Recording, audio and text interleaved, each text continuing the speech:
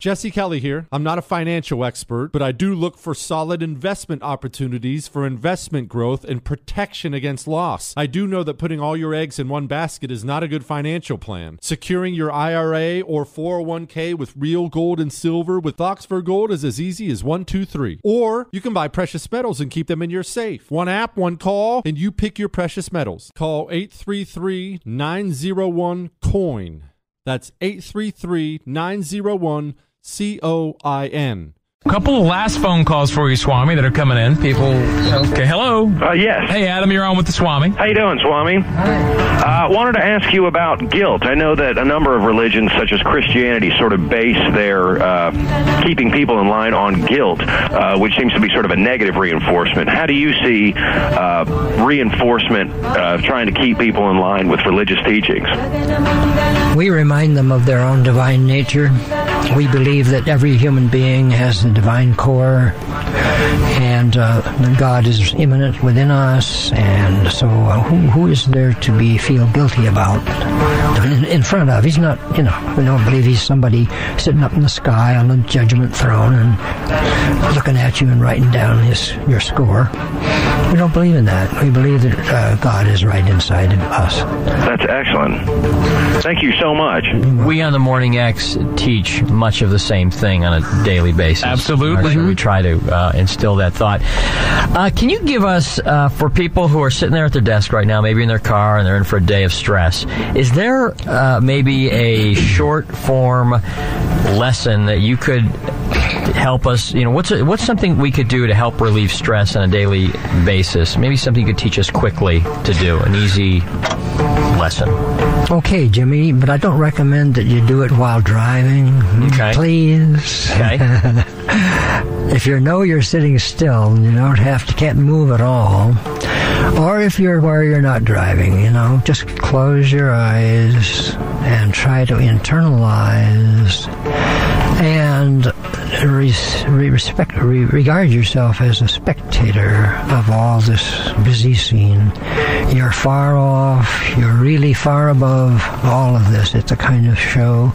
It's a movie that you somehow got involved in instead of knowing it as a movie.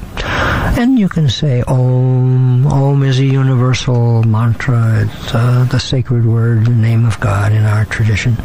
And you would say that to yourself and repeat Om, Om, Om, for as long as you can. And keep your eyes closed, and you can also have it open.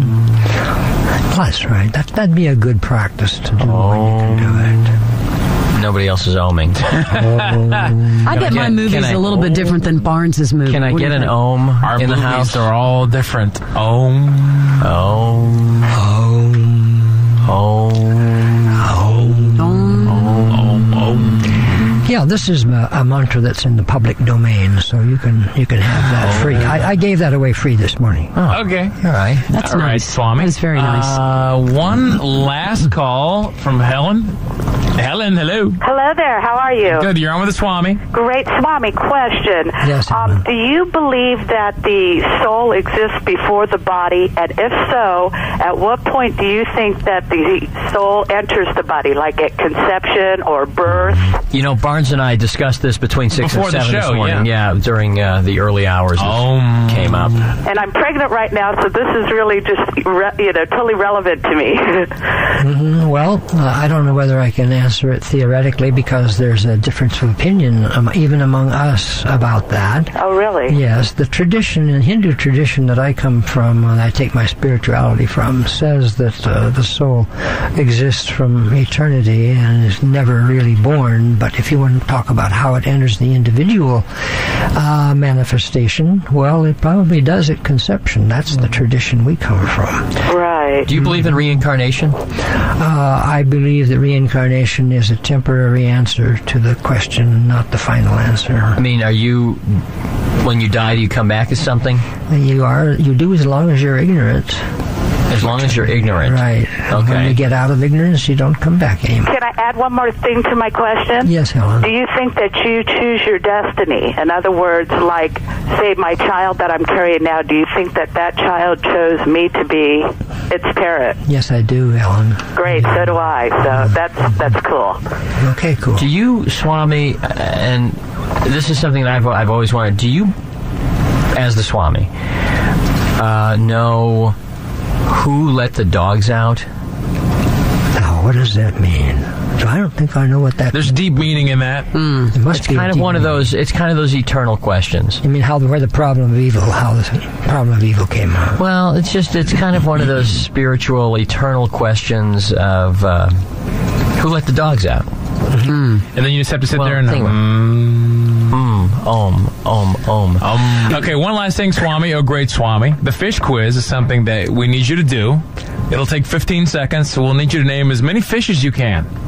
Oh, really? Anything living underwater would count as a point, and it's a speed game. So we need the hyperactive Swami, if you've got that down in there. Well, this isn't exactly my line. Some pace. But you've you certainly know different kinds of fish. You know things that live underwater. Yes, I used By the to way, fish. you vegetarian? Yeah, right. Mostly right now. Okay, good.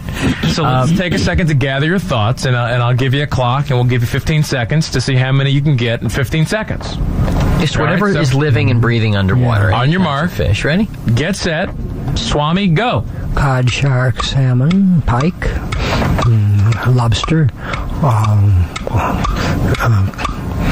Oh boy. Tuna. You got me started, and you got me hung up here. 5 for the Swami. 5, Swami.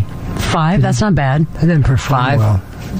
Swami kind of came out the gate strong. Yeah. And then stumbled a bit. Yeah. That's okay though. You're the Swami. You have to keep your composure. I'm not used to that kind of game. Well, What kind of games are you used to, Swami? The ones where you learn how to control your emotions. You're the mental game kind of guy. maybe you could teach us some of those games. Exactly. Then we would have no Learn a show. game or two like that. Swami, it was a pleasure to meet you.